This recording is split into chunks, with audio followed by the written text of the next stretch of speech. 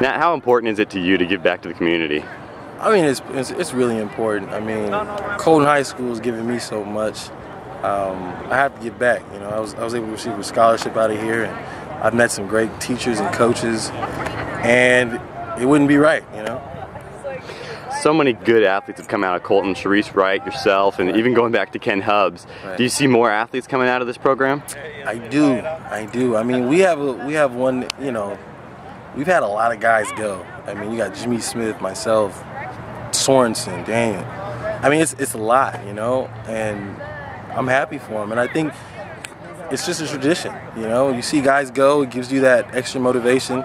And as a kid, you know, I wish I would have seen that, you know, an NFL player come back and talk to me. That would have been great.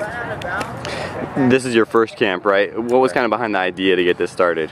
I wanted to make it free, man. I think that was the biggest thing that I wanted because, I mean, it's the summer, you know what I mean? Parents are working and watching kids and stuff, and I figured from 9 to 3, you know, I can at least take the burden off a little bit, you know?